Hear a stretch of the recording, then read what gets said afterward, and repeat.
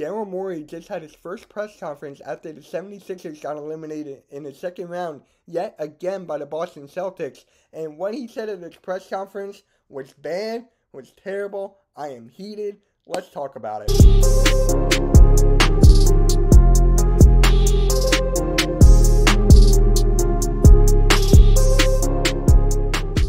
Hey guys, what's up? If you're new to the channel and if you're a diehard 76ers fan just like myself, hit that like, hit that subscribe, hit that notification bell because I'm going to be covering every little thing of the Philadelphia 76ers in the offseason.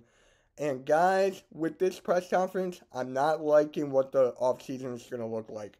Because once Daryl Morey said that he intends to bring James Harden back, James Harden, there's rumors that he opted out looking for a 4-year deal, and Mike D'Antoni is there for the taking.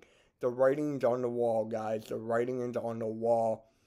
Mike D'Antoni is probably going to be the new coach of the Philadelphia 76ers. I don't want to say that. I don't like Mike D'Antoni's coaching style. His offense is great, yes. The defense sucks. He's going to run Joel Embiid to the ground. He's going to run James Harden to the ground with all those ISOs.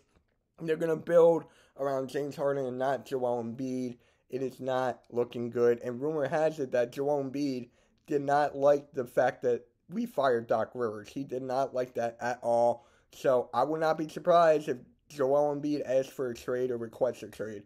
I would not be mad about it. And honestly, guys, I don't know what else to say here. It is writing on the wall, clear as day. We already have some Rockets players on the team already.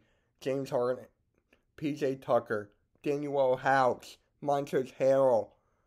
I'm telling you, we're going to get Mike D'Antoni, and I don't want it. I want Budenholzer, Monty Williams, Nick Nurse, Sam Cassell. I want anybody but Mike D'Antoni. That is just me, guys. That is just me.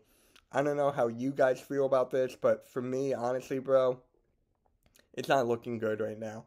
It's not looking good as Sixers fans, as people who buy the tickets, buy the jerseys, watches this team day in and day out and covers them just like me. It is not looking good.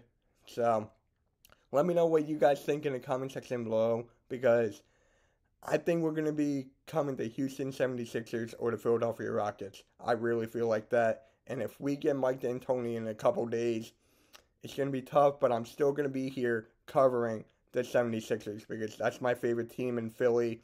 I'm going to ride or die. You're not going to see me bail out on this team. You're not going to see me do this, do that.